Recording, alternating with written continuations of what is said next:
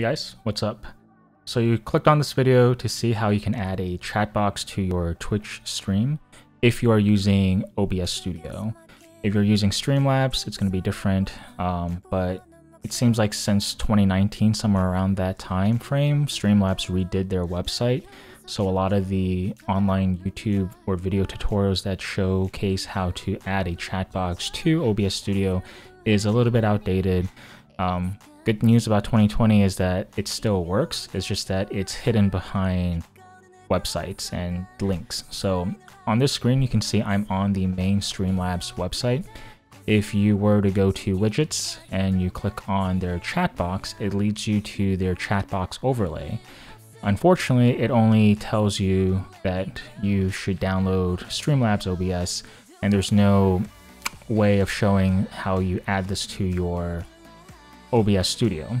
A couple of the more recent tutorial videos that I've seen on YouTube show people literally copying the URL of their Twitch chat. So I'm going to bring over Twitch chat real quick here. And it literally puts that chat box into the stream. It is a solution, but I still personally prefer the old style of chat boxes where it kind of shows up on the screen. Like here, I can say hello, and it'll show up on this stream recording. So in order to get that, it's pretty simple. Go to your dashboard. So you can either click on dashboard here.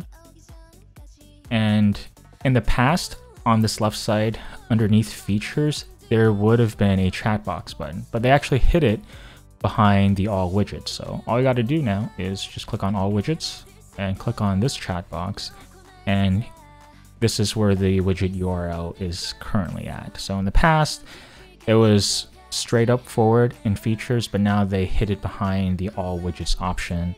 And even if you clicked on it on their main page, it redirects you to their Streamlab version, not the OBS. But you would pretty much just copy the widget URL and then go into your OBS Studio here. I'll show you right here. Then you can make a media source or Twitch chat source, and that's where you would link your URL in.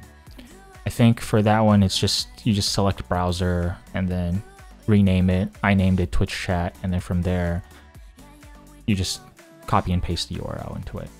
All right, guys. Anyways, hopefully this helps, because I had to relearn a few things when I had to set up my new system in 2020 again. Anyways, have a good one, guys. Take care. Bye. See ya.